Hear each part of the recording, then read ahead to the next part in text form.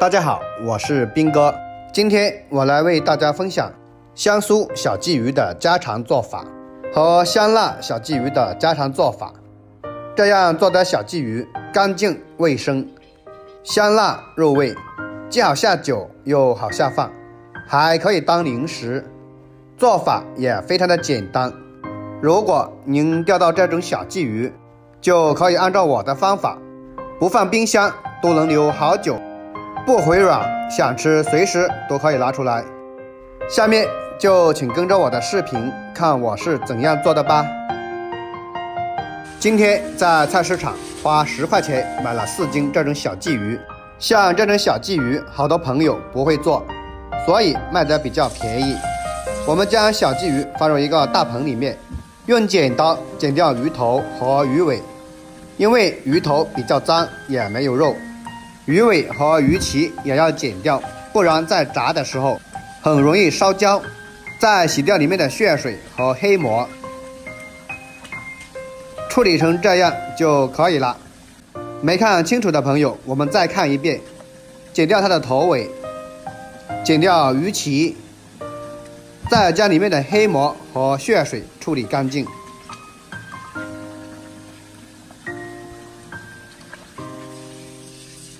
全部处理好后，将小鲫鱼装入大碗里面。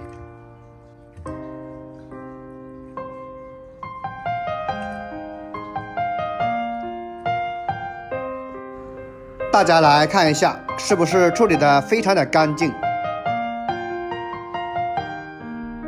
然后再将处理好的小鲫鱼放到菜板上，用刀从中间破开，1分为2。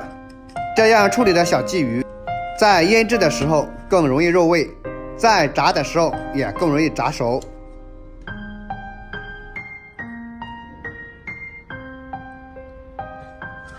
全部处理好后，再次将它放入大碗里面，再往里面加入1大块拍碎的生姜，还有切好的葱段，再加入1小勺食盐，再加入适量的料酒，用手捏出葱姜汁，再将它们抓拌均匀。像这样腌制的小鲫鱼不会有腥味，而且还更香。抓拌均匀之后，放一旁腌制20分钟左右。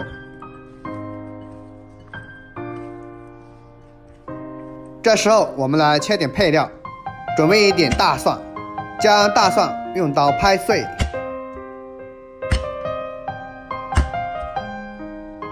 拍碎之后将大蒜装入碗中，再准备1块去皮的生姜，将生姜也拍碎，拍碎之后再改刀切成姜末，姜末切好后和大蒜装一起备用。再准备几个新鲜的小米辣，将小米辣切成圈，不喜欢吃辣的就不放，或者改用大红椒、红线椒都可以。切好后和大蒜、生姜装一起，再准备一点干辣椒，将干辣椒切成小段，加入一点干辣椒，炒出来会更香。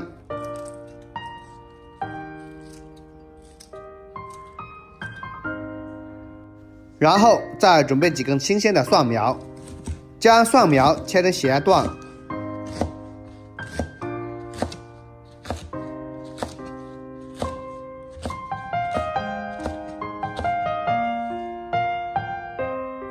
切好之后也装小碗中备用。现在我们的小鲫鱼也腌制好了，把里面的葱姜给挑出来，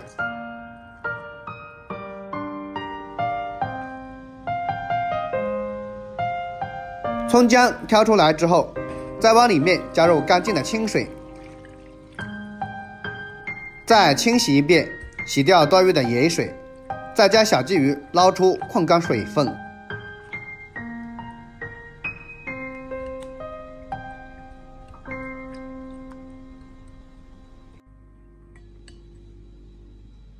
然后我们起锅，加入多一点的食用油，用筷子试一下油温，冒小泡就可以了。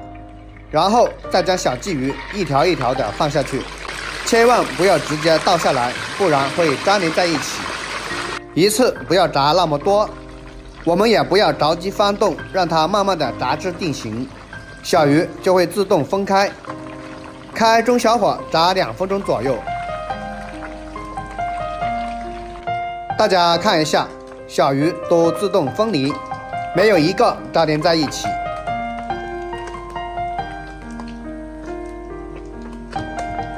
炸好一遍之后，再用漏勺将它捞出。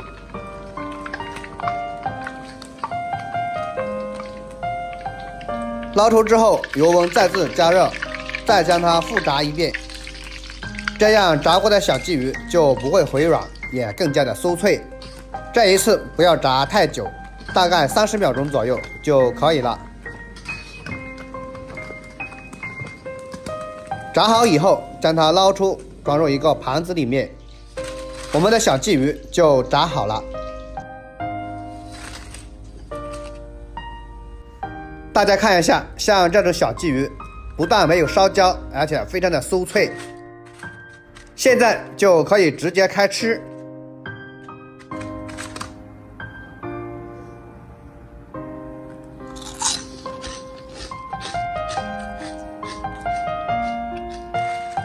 为了使味道更好，我们将小鱼装入盘中，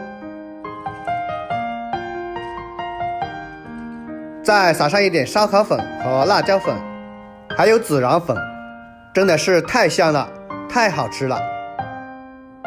然后我们再炒一个香辣的小鲫鱼，起锅加入少量的食用油，油热后下入刚才切好的姜蒜、小米辣和辣椒节，开中小火将它炒香。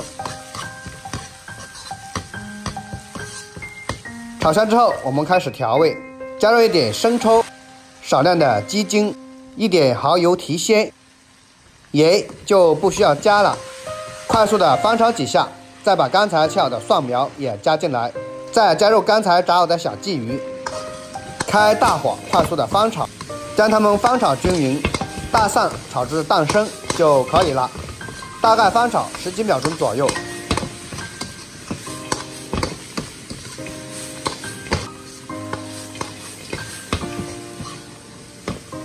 好了，出锅装盘。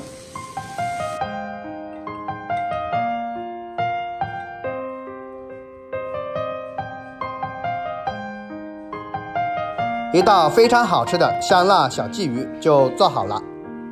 像这种做法也是特别的酥脆鲜香，既可以下酒又可以下饭，做出来也非常的漂亮，看上去就非常的有食欲。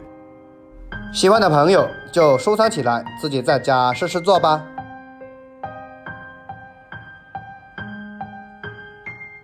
好了，今天的视频就分享到这了，非常感谢大家的收看，我们下期视频再见，记得给我点赞、关注并留言转发哦。